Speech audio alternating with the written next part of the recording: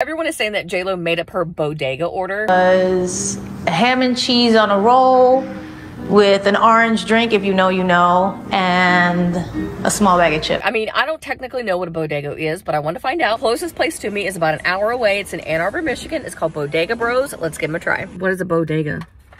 I don't know. A bodacious place. Oh, these are hot. Holy hell. We got 3 sandwiches. Do these look bodega worthy? Because I feel like they do. I'm thinking a bodega is like a carry-out mini grocery store mark. And then you can also get ready-to-eat food. Hello. Turkey Reuben. Why is it so hot? They microwave it? Stupid hot. Philly cheesesteak. Shrooms. Oh, hello. That looks good. Chopped cheeseburger. Ooh. What is J-Lo's go-to bodega order? Orange drink. If you know, you know. Oh, like you know the quote. Ham and cheese and chips. This is messy, but it is really good. A ham and cheese roll. But what is the difference between a roll, a sub, and a euro? Oh, no, wait. Hero.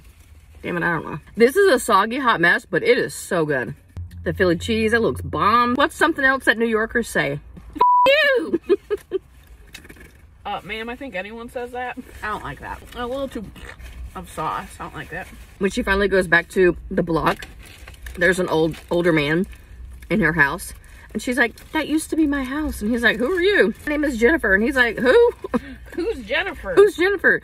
Jennifer Lopez. Who's that? Jenny from the block? What block? So if you do go to a bodega and you do live on the block, what is your bodega bodacious order? I want to clarify something. We do not affiliate with an Ohio State, a Michigan, a college team. I meant to say that.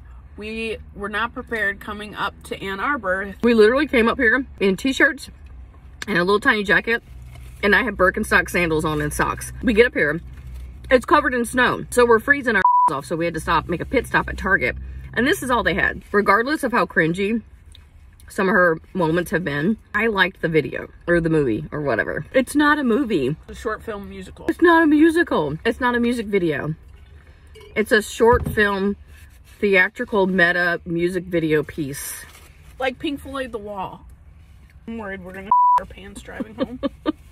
If I were to go back, I would definitely get the Philly cheesesteak over the chopped cheeseburger. Although this is good, that one's better. I feel like during her documentary, she kept just like literally dropping all of her movie titles and song titles. My hair like this. Run up down the block. Crazy girl. You crazy girl. You crazy girl. No limits. No limits. Only dreams. Only dreams. Wild and free. Lies. All lies. I live my life a quarter mile at a time. I live my life a quarter block at a time. As long as you have family, you can do anything. I live my life a quarter block at a time. Ain't that funny? So you know, I'm real.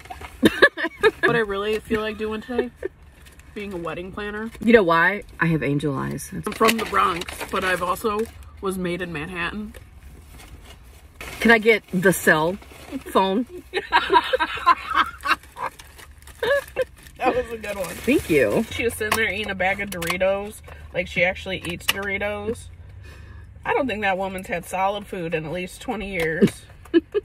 She ate one chip for that scene, guarantee you.